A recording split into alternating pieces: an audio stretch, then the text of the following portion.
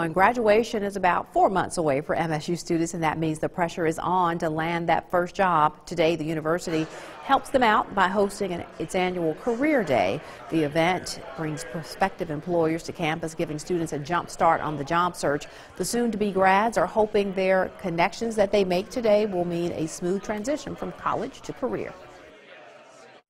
I'll be ecstatic. I've been looking for a job ever since sophomore year, trying to find internship and co-ops, and now I'm a senior. My parents to be happy, I'll definitely be happy. It'll be a great feeling just even getting something today or in a week. Just knowing that I can go in right away and get started and get into my career. The Mississippi State University Career Center hosts this two-day event.